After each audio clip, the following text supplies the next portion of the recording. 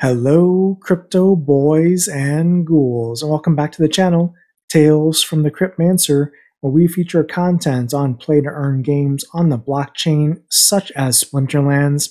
And in today's video, I want to talk about card watching again.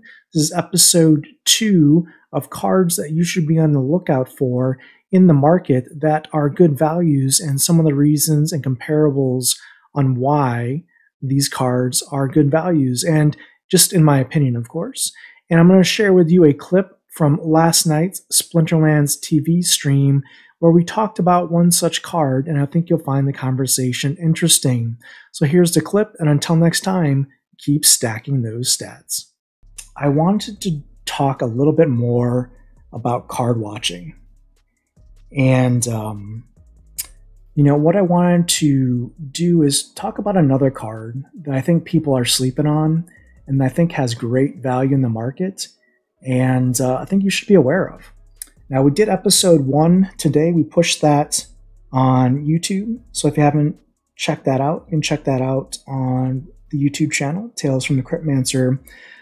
But today, what I want to talk about specifically is, well, it's actually another reward card, and it's actually in print, and it's actually quite inexpensive. So this card is an epic card. And can you guess which epic reward card that I'm talking about today? Any guesses? It's probably one of the cards I own, right? That would probably make sense. Any guesses in chat? Well, I'm going to tell you, I'm going to break the surprise here. It's a lava launcher. And why am I so enthralled with the value of the lava launcher right now? Well, it's because of Conqueror Yasik, for one. The lava launcher already was a super good card, but he didn't really have a great summoner unless you had like Quid or Yodin. But now with people being able to get Conqueror Yasik, this card really starts to shine because it's going to get the piercing for that beefy 5 archery damage here, along with scattershot, just to throw some havoc at your opponent. And what I like about the lava launcher specifically is its close range and its shield and health pool. It's got a total durability of 13. And I use the term durability because I usually pool armor and health together as just kind of another figure to look at, especially when you're talking about ranged durability or melee durability. Obviously, that doesn't apply to magic in this case, but the reason why I like the lava launcher at its current price point, which is really cheap, one BCX epic card is 12 cents. That's crazy, 12 cents. The burn, look at the power on this card is 100. The DEC burn here is, close to that. The DEC burn is, I think, 10 cents on this card. So you're basically getting this card right now for burn value. Literally, these bots right here, this Thauja, is giving this card away. Is giving away for pennies, like 2 cents. It's like saying, take me, please. I need a home. I need someone that loves me, because this guy obviously doesn't. Now, let me show you why this card is so good. Look at these stats. 5 archery, 3 speed, 13 durability, close range, and stun. We didn't even talk about stun, right? Scattershot stun with piercing 5 damage. So good under Conqueror Yasik. But what I want to show you to compare, right? I want to compare to another fire reward card. I want to specifically compare it to Phineas Rage, right? Phineas Rage is an off tank. It has reach. It has 4 melee damage, so it has 1 less damage than the lava launcher. It has 6 speed, so it has 3 more speed. It has 11 health, so 11 total durability. It can be used in the second position to do damage. It has Oppress and Retaliate. Certainly a very good card, no doubt about it. I'm not dissing on Phineas Rage. In fact, I really like Phineas Rage, and that's why I'm comparing the lava launcher to this card, because with Conqueror Yasik, while you don't have to, you could put the lava launcher in the number 2 position as an off tank and use it like a reach off tank because it has the shield, it has the health pool, and it has close range. But it has stun too, which I think is better than oppress. Now retaliate, the off tank doesn't really use that for the most part until it gets in the number 1 position. So you can see in theory why I could make the comparison of Phineas Rage as an off tank as well as a lava launcher as an off tank. But what I want to show you to put things into perspective is this article talking about the reward cards. This article came out June 29th of 2020, so roughly 2 years ago. And these are the 14 reward cards that came out 2 years ago in June. It was Kretch, it was Phantasm, Byla, Sandworm, Silver Shield Sheriff, our boy, Phineas Rage, the Kelp Initiate, and the Onyx Sentinel, Grim Reaper, Centauri Mage, Ant Miners, Captain's Ghost, Lordax Soldier, and Spirit Druid Grog. So why am I telling you all this? Why am I giving you a list of reward cards that came out 2 years ago? Well, Phineas Rage came out 2 years ago. He's now out of print, obviously. And if you look at Phineas Rage, his cost in the game, 1 BCX of Phineas Rage, who's a rare card, right? Not an epic card. He's a rare card that has similar capabilities to the Lava Launcher. It sells for $1.99. Let's just say $2, right? Let me take you back. Let me take you back here to the Lava Launcher, which, if we can agree that the Lava Launcher is comparable in stats to Phineas Rage. In 2 years, if you bought these someone's been buying some Lava Launchers while we've been talking here. Someone's been buying, not financial advice, guys, but if you buy those Lava Launchers, I was going to buy them if you didn't after the stream. But if you buy these Lava Launchers for 13 cents, in 2 years from now, so let's say in September of 2024, when the Lava Launcher is out of print, if you could sell these Lava Launchers for $2 instead of 13 cents, that's over 15x on your investment in Lava Launchers. 15x. That means, as an example, if you bought $100 worth of Lava Launchers today, and if in the future it had the same trajectory as Phineas Rage, which is a comparable card in the meta and for the fire team, even though this card is an epic card and has a stun ability, if you bought $100 worth of the Lava Launcher, in theory, you could have $1,500 2 years from now, potentially, if you sold them 2 years later. Just like if you had Phineas Rages right now. If you had $100 worth of Phineas Rages from 2020, you'd be selling them for $2 a pop, as much as you wanted to, because people are buying that card because it's a great card. So this is why I think the Lava Launcher is a card that should be watched again.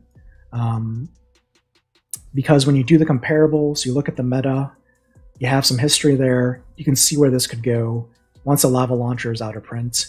And I hope this this little exercise has been informational for you, and looking forward to seeing what you're saying in chat, because I haven't been looking at chat here for the last 5 minutes. Let's take a look. So Rasa Kieran asking, do I prefer to sell them as 1 BCX or max level? So for me, right now, I'm keeping them as 1 BCXs because I'm not really renting them out. We'll see what happens over time.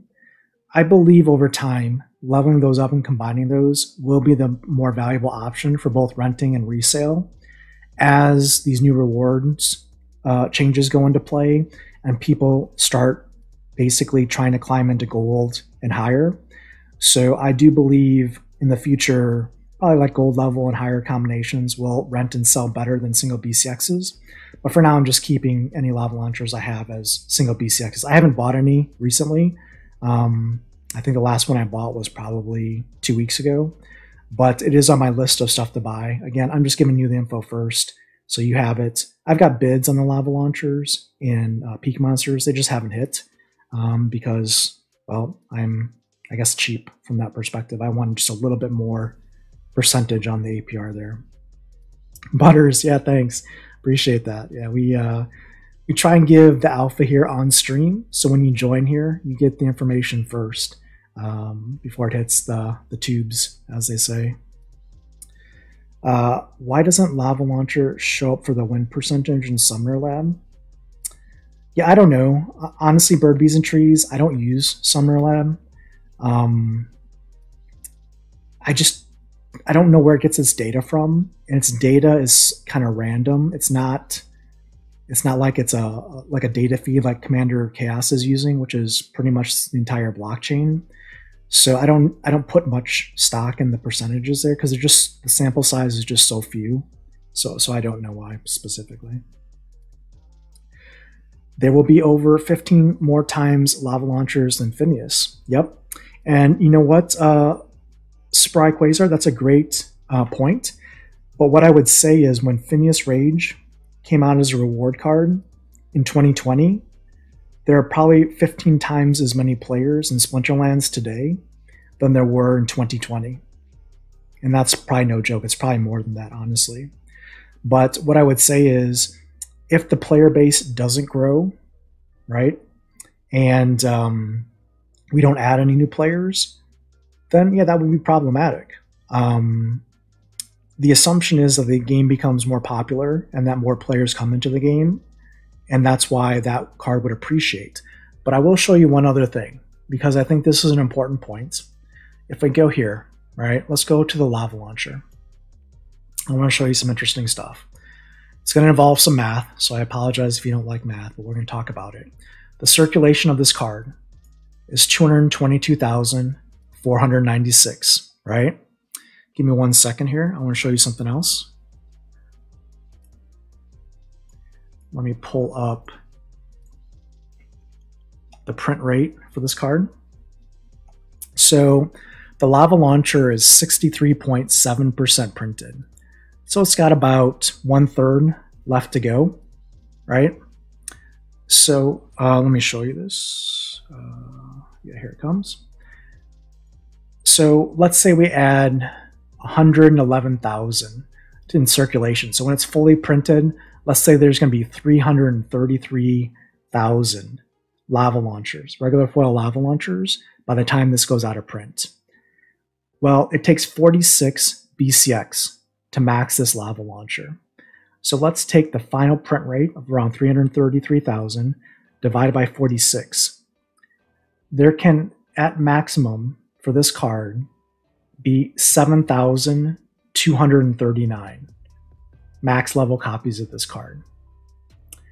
So if you want to play in Diamond or Champion and you want to have this card at max level, if at any point in time there's more than 7,239 competitive players in Splinterlands that thinks this card should be part of their deck, then the 7,240th player is out of luck. Or all the silver, bronze, and gold players that have 1, 2, or 10 BCX of this, I mean, that obviously whittles this down as well. So just looking at the numbers, you just got to realize that if the game grows, like let's say right now, between Diamond and Champion, let's just say conservatively, you have 1,000 players in Diamond and Champion combined today that play competitively. I'm guessing that pretty much 95% or more of the 1,000 players in Diamond and Champion today either rent or own a max level copy of a lava launcher, right? So if we have 1,000 players in Diamond Champion today, and this game grows by 7 times, meaning, let's say if we have 30,000 players today and it grows to 210,000 players in the future, in 2 years, which is definitely possible, certainly is, then all of a sudden the lava launcher is the equivalent of Phineas Rage today. And if those numbers go higher, then obviously it's more valuable at that point in time. That's